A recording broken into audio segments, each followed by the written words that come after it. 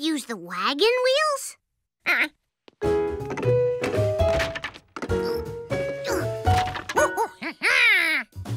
Oh, yeah!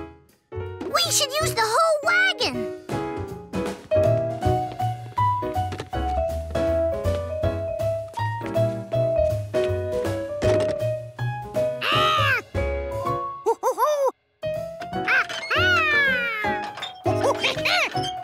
The handle is sort of like a steering wheel.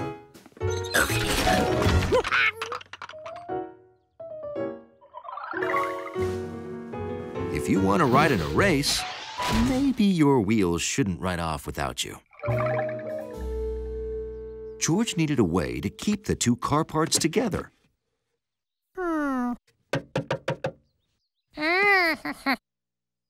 He knew just how to do it. First, he put the steering handle through the hole in the bottom of the boat. Then he nailed the boat to the wagon. We did it! The car was almost ready. Okay, we've got 1, 2, and 3. But we still need... brakes!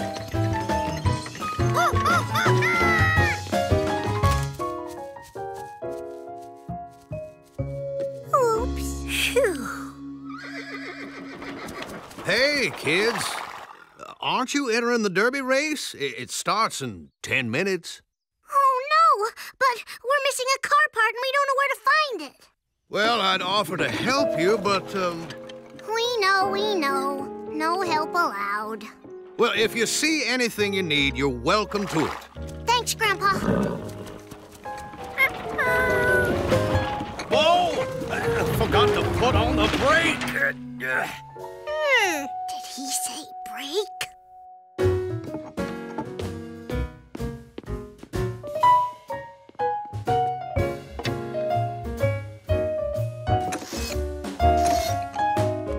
George and Allie had their break. Well, it looks okay. We can test it on the way to the race.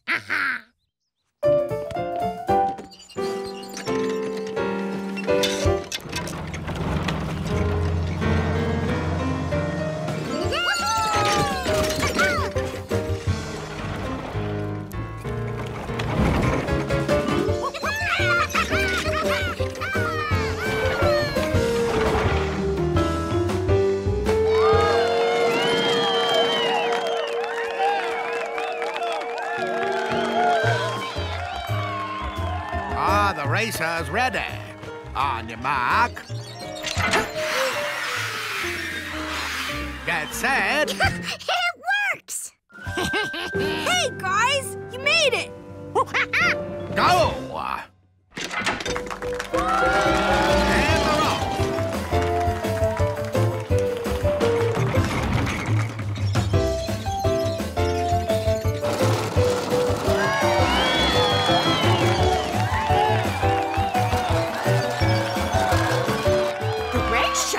That's my kayak!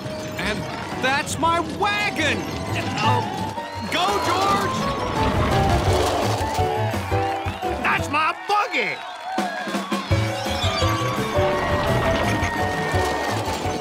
For a while, George and Bill were neck and neck.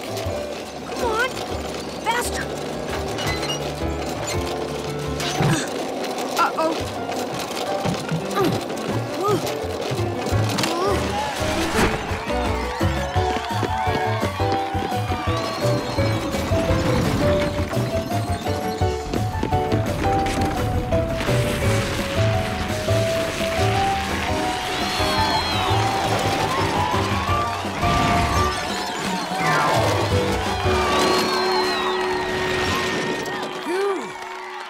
Now let's meet the winner, Farmer Rinkin's wagon. It was a rather unusual entry, but it met all the rules. George couldn't wait to get his cart back. Hey, George!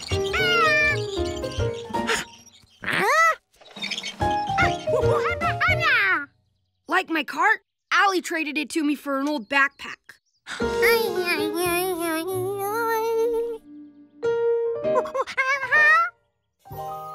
You want to trade that pony for the cart?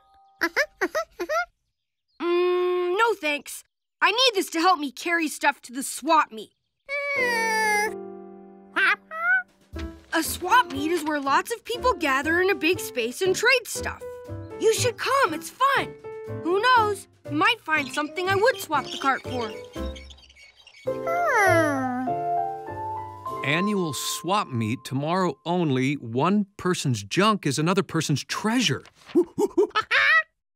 Oh, this is great, George. I'll bring all the stuff I want to get rid of. Oh, no, that's the keep pile. That's the get rid of pile.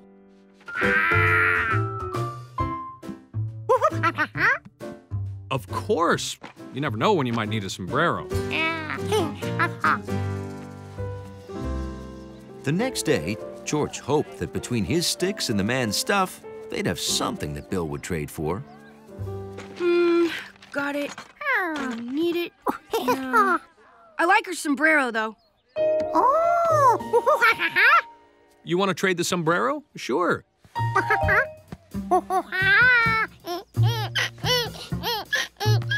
You want the cart? It's a deal. Oh, wait. I just traded it to Mr. Quint. Don't worry. Maybe you can make a trade with Mr. Quint.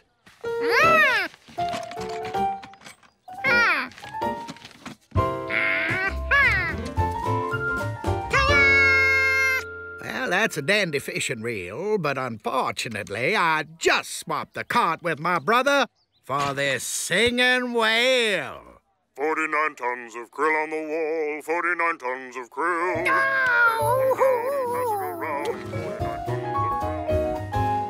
George found Mr. Quint's brother, Flint, but Flint had traded the cart to his other brother, Wint, for a back massager.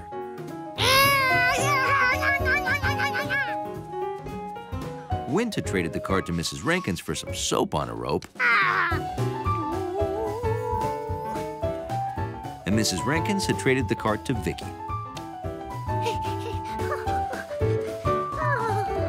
Sorry, George. I just traded the cart to some people from the city.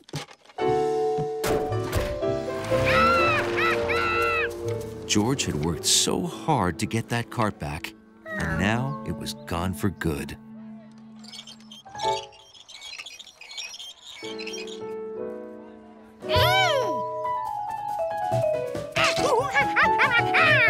There's nothing here that I want. See, I'm an artist. I work with wood, and what I'm looking for are unusual sticks.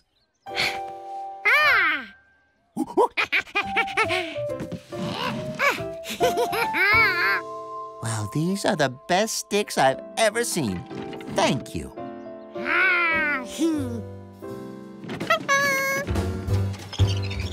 At last, George had a cart. Of course, he no longer had anything to put in it, but that wouldn't last long.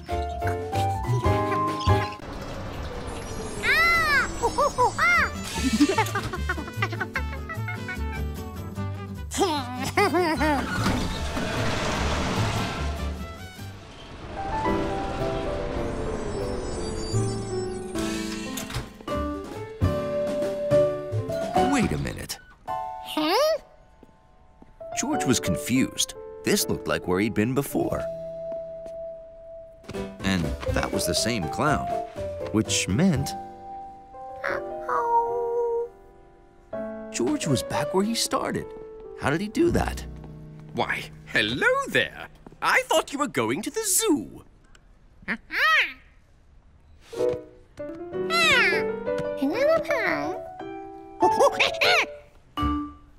I see. You must have gotten on the downtown train by mistake. You see, there are two tracks. The track with the up arrow goes uptown to the zoo, and the track with the down arrow goes downtown to Fisherman's Wharf. So, to get to the zoo... Up arrow, precisely. Good luck.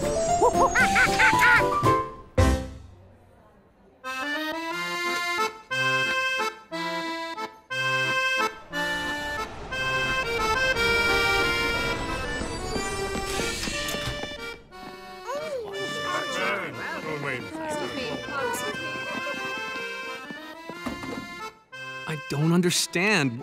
Where's George? I told him to get on the next train. If George didn't get on the uptown train, then maybe... Could he have gotten on the downtown train by mistake? Because I never explained that there were 2 trains. That must be it. Oh, hang tight, George. I'm coming.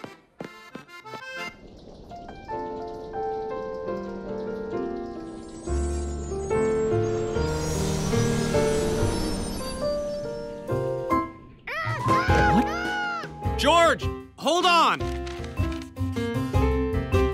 Stay on the train and go to the zoo.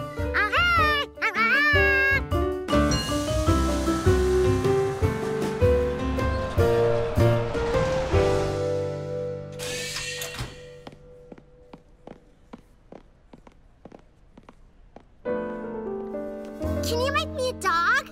Yes, I know it's a giraffe. It's the only thing I know how to make.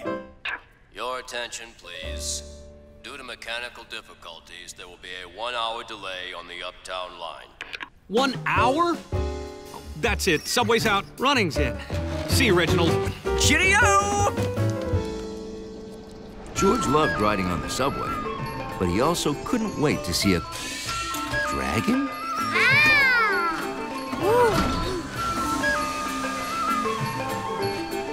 Not only did George see a dragon on his way to the zoo, he also saw an Italian opera singer, some Russian dancers,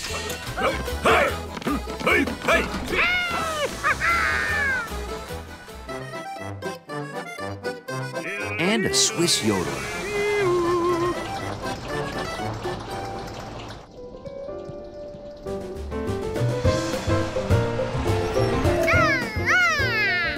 Finally, George had arrived at the zoo.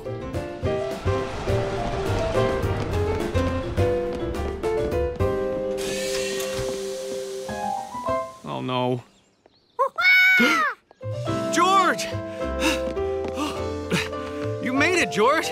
All by yourself. And faster than I did. Now, let's hurry and get over to the zoo because I think they... Close at 4 p.m. Sorry. Oh, but it took us all day to get here, and we really wanted to see the Komodo dragon. Isn't there anything you can do? Well, nothing wrong with a monkey in a zoo, I suppose. Thank you. So why did it take you all day to get here? It's a long story. Ah, well, little advice. Next time, take the subway. It's faster.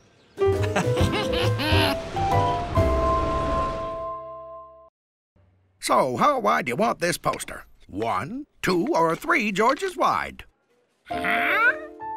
Not only were things the right size for George, he was the size.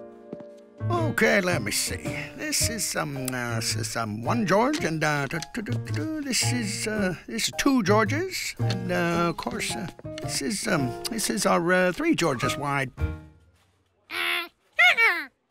George knew it'd be easier to handle a poster that wasn't wider than he was.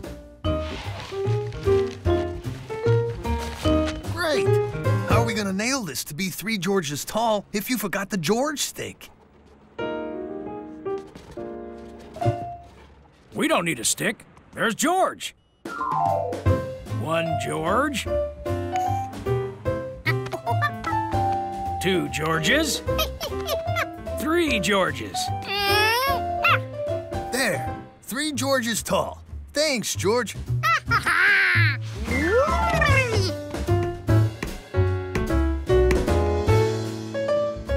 Pick a cake, any cake. You know, a 1 George arm size is perfect for the average freezer. Cake, decorations. It was all so easy with George measurements. He's a monkey named George, got a friend with a hat. He's a furry brown fella and we like him like that. The cake was in the freezer. The poster was on the wall, and the star was no trouble at all. George was ready for his guests.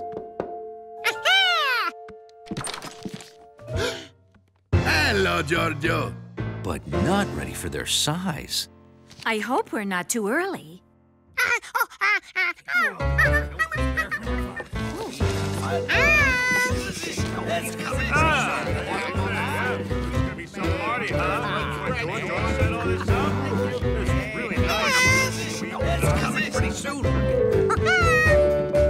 Ah, I see you've got a 2 Georges tall apartment and furniture to match. Very unique. Hey, he's coming!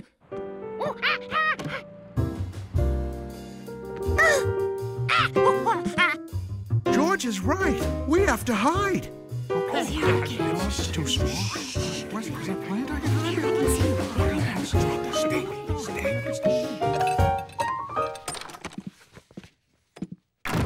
Hi, everybody. A party? For me? Oh, gee, thanks. Sorry. Oh, me too. How about some music? A George-sized apartment was fine for little monkeys, but not at all good for people-sized people.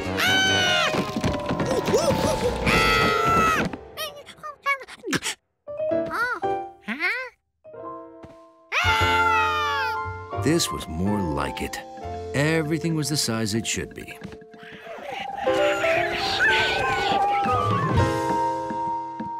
Except maybe the cake. 6 o'clock. Only an hour left. And George had to start over.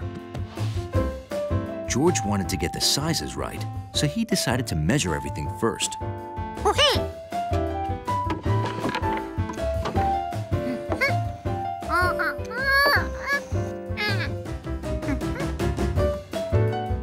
This time, George ordered the right-sized cake. And poster. And chose a better ladder. George, are you home? What is this? To celebrate my birthday? Oh, wow. All my friends and my plumber, my dentist, my barber? They were in your address book. George put everything together. He did? Oh, thank you, George. Maybe it wasn't so bad being a little monkey in a big world after all. And there was one thing his arms were always the right size for.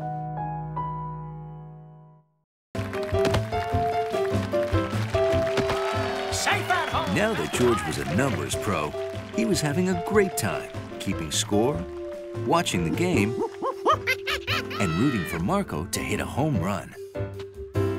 Here's the pitch. Looks like it could get out of here. It's going. A fantastic grab by the outfielder.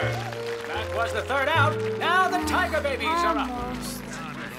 Sorry, hungry people. My mom's on the phone and I have to talk to her. I wish there was someone who could help you, but there isn't.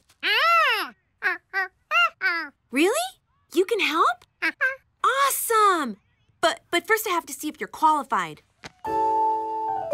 It fits! You got the job. Good news, people. This very nice monkey is taking my place. I just served customer number 7, so 8 is next. Hey, Mom, what's up? After 7 comes 8, then 9, then 10. This was going to be easy.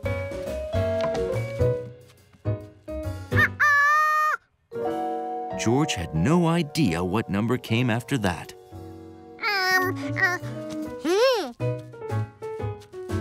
Excuse me, I'm number 16. I should get my drink before 17 gets his pretzel. Hold on! You can't serve 16 before you serve 14. What about 13, monkey? 12 comes before 13. 11 is next. Calm down, people. What's the problem? He's serving us out of order. Seriously? Do you know your numbers?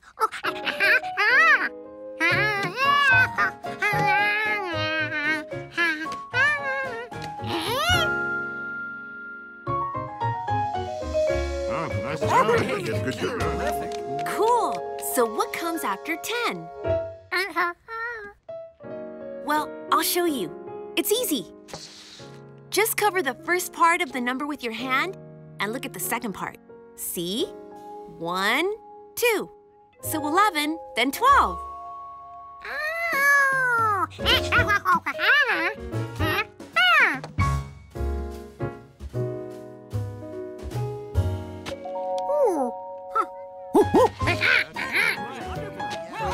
Awesome! Do you want me to take over?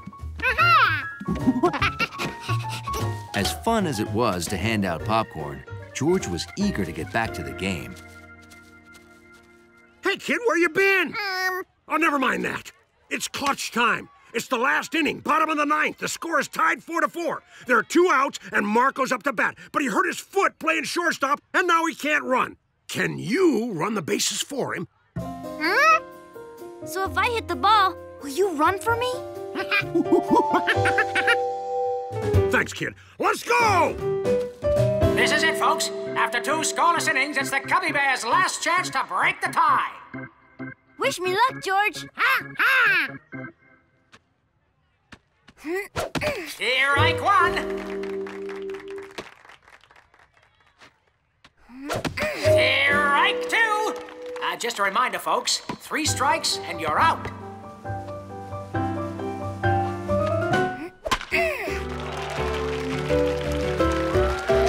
Come on, Marco. Keep going. Keep... Home run! Marco, home run! I did it! I hit a home run! Oops. Run, George, run! If bases were like everything else, then George should run them in order. First base first, second base second, and third base third. Bring it home, kid! Bring it home! Slide, George! Slide! Save! What a hit! What a slide! The Bears have won the game! I did it! I hit a home run! And I couldn't have done it without you, George! We're so proud. That was a fine hit, Marco, and a fine run, kid. Kid? There he is!